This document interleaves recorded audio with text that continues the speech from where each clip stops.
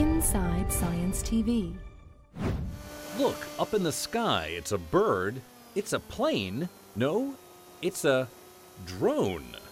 Wake Forest scientists are using the tiny robots to see our landscape like never before. What we use them for specifically is to look at forest ecology. So we look at the way forests function. Biology graduate student Max Messenger says the drones can sail across different regions and take hundreds of images from various views in minutes. They can take photographs of large areas or zoom in on an individual tree. The biggest thing that we can get from the drone is a higher level of detail. Once the drones capture the images, scientists use them to build 3D models for further study.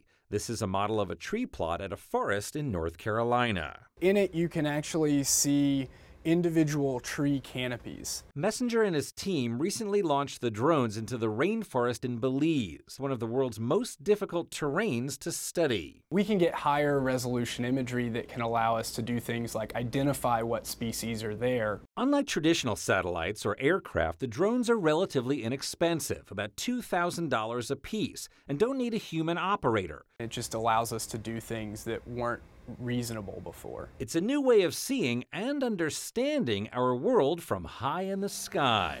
I'm Josh Lebowitz, reporting. Inside Science TV. If you enjoyed this edition, follow us on the web and social media. Powered by the American Institute of Physics and a coalition of underwriters.